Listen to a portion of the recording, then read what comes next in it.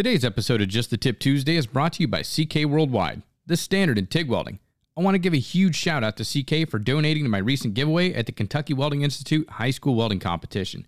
They're a huge supporter of welding education and the brand that I trusted long before they became a supporter of the show. CK leads the way in TIG welding innovation, from their silicon nitride cups to wedge collets, purge chambers, flex lock torches, and many more. If you're into TIG welding, regardless of alloy, CK has everything you need to make sure you're set up for success. Check them out today at ckworldwide.com. You can get all genuine CK Worldwide parts and accessories right through your local authorized CK dealership, which you can find by clicking on the Find a Dealer tab on the website. It's that easy. CK Worldwide, the standard in TIG welding. Now let's get into the show.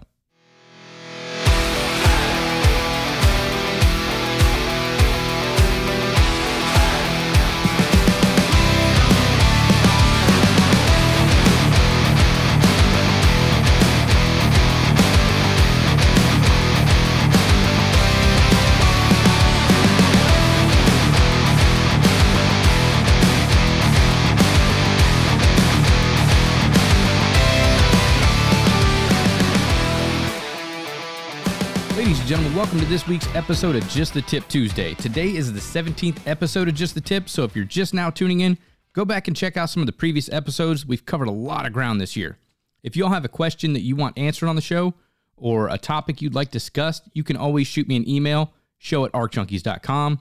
You can reach me on the DMs on Instagram at Junkies Podcast, or you can click on the Send Us a Message button on the Arc Junkies website located at www.arcjunkies.com. If I choose your topic, I'll go ahead and send you out a free Arc Junkie sticker pack and give you credit on the show. Today's question was submitted via the website, arcjunkies.com, by Brett Andrushak. Brett asks, can you discuss torch cutting tips like setup and how to pick what size to use for the task at hand? Brett, this is honestly a great question. I've been to 3 different welding schools and I had several years of experience in the field before I ever learned you can actually select the right tip based on the work that you were doing. It wasn't until I actually got into teaching and I had my local gas distributor, Robert's Oxygen, come by and give a class that I learned that there was so much more to cutting than I had originally thought. I mean, it is a very intense subject. But to answer your question, your tip selection should always be based off the thickness of the material you're trying to cut. Now, tip sizes range anywhere from a triple aught or 000 up to a number 8 for specialty cutting, and this numbering system is going to vary a little bit depending on the tip manufacturer. Everybody's got different part numbers, but I mean, those are pretty much the sizes. The most common sizes you're going to be dealing with, like I said, is probably a triple aught, which is 000 up to a number 1 for handheld cutting. Once we get up into like a number 2, you're probably running some sort of mechanized torch setup, and you got additional preheating heads, and it's for, thicker materials. One important thing to remember is that these numbers, the smaller the number, the thinner the material we can actually cut. So for instance, a triple aught tip is recommended for cutting around 1/8 inch material. A double aught tip, or 2 zeros, that's going to be good for cutting up to 1/4 inch plate. And a 0 or an aught would be ideal for 3/8 to 1/2 inch material. And a number 1 tip is going to be recommended for 3/4 inch plate. And then a number 2, that's going to be ideal for cutting 1 inch thick material. As I said, each manufacturer is going to vary slightly on the thicknesses for the tip sizes. Also, we need to consider our fuel gas. Often our acetylene will have a different tip number than propane or other natural gases. The best resource I've found is the manufacturer's website. So if your place of business uses Victor, head on over to the ESOB website.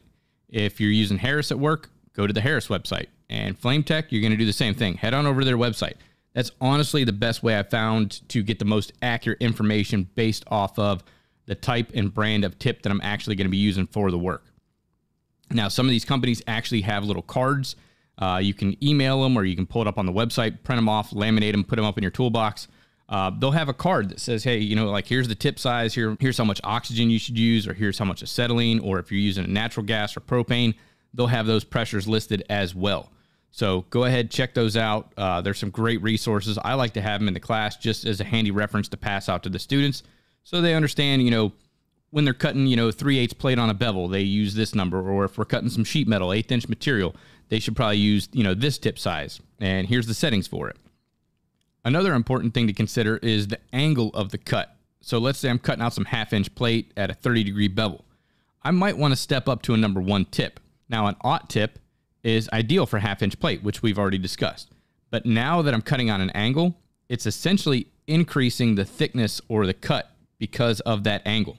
So at 90 degrees, it's 1/2 inch, but maybe, once I get to that 30-degree mark, I'm probably closer to a 3/4 inch thickness of material. So I'm going to want to step up to a number 1 tip on that. Now, most places I've worked, I didn't have a great tip selection. So you really have to learn to use what you have access to. I've cut some thicker material with smaller tips by just increasing my oxygen pressure, increasing my preheat time, and decreasing my cutting speed. So I'm going to be cutting a lot slower. I've also cut some really thin materials with large tips by pushing at a very steep angle and going fast across the material. However, if our objective is to cut for quality and accuracy, I'm going to want to pick the right tip size based off the material thickness that I'm going to be using. And if I have access to those tips, that's what I'm going to do. I'm going to swap that tip out, and use that tip based off the thickness of the material that I plan to cut. Now, if I'm cutting things apart for scrap or demo or making a rough cut so I can just get that piece of material into the shop to then cut it down to a more accurate size, kind of use what you got at your disposal. Jason Marburger with Fireball Tools actually does a great video on showing how to use a larger tip to cut thinner material, because a lot of time, especially in ironwork, if you're up on a beam or something, you're trying to cut something out, you don't have access to a bunch of different cutting size tips, and you just need to make a rough cut to get something to fit, or get a piece to go into a certain spot. So you can kind of get away with technique if you don't have the correct tip size for what you're trying to do. Not saying that that's a common practice or you should do that all the time. Like I said, I recommend using the right tip for the right size material thickness, but sometimes you get into a pinch and you don't have what you need on hand. Again, one thing to consider is that each manufacturer should have a chart available for this stuff, and that chart's going to outline the thickness of material you need to cut and then reference you to the tip size you should be using. Additionally, it's going to tell you cutting pressure for oxygen and the fuel gas, depending on what type of gas that you're using for your system. I've seen this many times, and I've done it on more than one occasion, where I just set the fuel gas, like most of the time I use acetylene, somewhere around 6 to 10, and then I just triple the amount of oxygen. So if I'm running, let's say, 10 on my acetylene, I'll crank up my oxygen to 30, and those pressures kind of usually get me by. Yes, the majority of the time it's going to work for acetylene, but if I switch over to propane or other natural gases, it's a completely different rule. So don't base it, because they're going to have different ratios. So you want to make sure you refer back to those charts. And like I said, you print these charts off one time, you put them in the toolbox, you start referencing them all the time, you're going to start committing this stuff to memory. You won't need the chart anymore. Or if you do, it's, you get that resource over there in the toolbox. Of all the different fuel gases available, acetylene is probably, in my opinion anyway, the most common used in the majority of the shops. And that's, like I said, that's from my experience. But it's also the most volatile, and it requires specific use and handling. Acetylene actually has a porous lining on the inside that contains acetone. That acetone helps keep the acetylene stable. So anytime we're running acetylene, we want to make sure that our pressure is less than 15 pounds per square inch. So you can actually see it right there on the gauge, especially on acetylene. There's a red bar that starts right at 15. And that basically tells you, hey, don't run this any higher than 15 PSI. Because if we do, that acetylene starts to become unstable. In addition, we want to make sure that we run the bottle in the upright position. So a lot of times you'll see bottles tilted on the side or something like that, going down the road or in a shop. If it's on like a rack or a system, you want to make sure for acetylene anyway, that bottle is in the upright position before you use it. If that acetylene has been on its side for any period of time, you're going to want to stand that bottle up. You're going to want to let it settle. I recommend a minimum of 2 hours. Let it settle. Let all that liquid acetone seep back into the bottom of that cylinder before trying to use that cylinder of acetylene. That's just going to prevent any liquid acetone from coming up into the regulator, the torch hoses, or the torch itself. Acetone is going to destroy any rubber O-rings in the system. So, if you think about what do we use acetone for? We use to clean stuff up. If you want to get rid of sticker residue or anything like that, you wipe it down with acetone. Acetone is going to be really harsh on anything that's rubber. So if it comes in contact with your O-rings, guess what? It's going to degrade the integrity of your O-ring. Next thing you know, you got leaks. You don't want this stuff in your regulator. It's going to tear that up as well. So make sure anytime you use acetylene, make sure it's been standing upright for at least 2 hours prior to use. You'll know that you're drawing liquid acetone into your system if at any time you're getting a purple flame anywhere on your torch. You can automatically tell you're pulling acetone in that situation. So at that point, shut it down, let everything sit, make sure, you can start taking things apart, smelling them. Acetone has a really sour smell to it. You'll be able to tell if you got liquid acetone on your O-rings or anything like that, because they're going to start getting sticky. At that point, you're going to want to switch everything out. But best practice, keep that thing upright. Don't use it anytime it's been laid down on its side. Let it stand up for about 2 hours. Now, one thing that may be obvious for many people out there, but may not be so obvious for a lot of others, because we have a lot of hobbyists that listen to the show, a lot of people just getting into welding. So Oxy-Fuel, that process can only be used to cut on ferrous materials, meaning that they contain iron. So this process is pretty much limited to carbon steels or mild steel or any grade of steel. Now you can melt aluminum apart and you can heat up stainless pretty good, but you can only make accurate cuts on steel. Oxy-Fuel cutting, it's actually a chemical reaction. It's essentially an accelerated rusting process. So don't try to use it to cut aluminum, stainless, or any other non-steel materials. If you can get a magnet to stick to it pretty good, oxyacetylene is going to cut it just fine. Now, like I said, you can melt away aluminum, you can melt thin stainlesses away, but it's not going to be pretty. You're not going to want to weld on it once you're done, because it's going to look like crap. I was actually set out to a job site one time where I had to cut up a big aluminum frame and just throw it in the recycling bin. That's all I had to do. Cut it up, throw it in the recycling bin. And they sent me out there with an oxyacetylene torch to do it. And it was a pain in the ass. I got it done, but it was not pretty. I think a Sawzall would have been much more effective. But that's the tool that my boss sent me out to the field with. And he said, hey, go cut up that frame up there. I don't know if he knew it was aluminum or not, but I melted the shit out of it and scrapped it. So I made it happen, and it paid by the hour. So I wasn't too concerned about it taking a little bit more time than it needed to. Now, cutting tips, they're not the only type of tips that we have available for the Oxy-Fuel system. We also have welding and brazing tips. There's flush cut tips. There's gouging tips, and there's preheated tips called rosebuds. Again, all these different tips, their sizes, their numbering system for, based off material thickness and the types of fuel gas that you're going to be using, those are all going to be on the chart. So once again, you're going to want to consult the manufacturer to see which tip is best for you for what you want to accomplish with that tip. One big thing to keep in mind when you're working with a rosebud and you're using acetylene, you need to make sure that tip can be fueled by the size of the acetylene tank that you have. I've seen this a bunch of times, and I've done it myself, a couple times, more times than I'd care to admit, prior to learning what I learned about this stuff. So when you use a rosebud, you want to make sure you're not pulling more acetylene than the bottle can handle per hour. What do I mean by that? Well, we can't safely withdraw more than 10% of the cylinder's capacity per hour. Well, each tip size is going to pull a different amount of fuel gas. So say, for instance, a number 6 rosebud, it's going to pull anywhere from 14 to 40 cubic feet per hour of acetylene.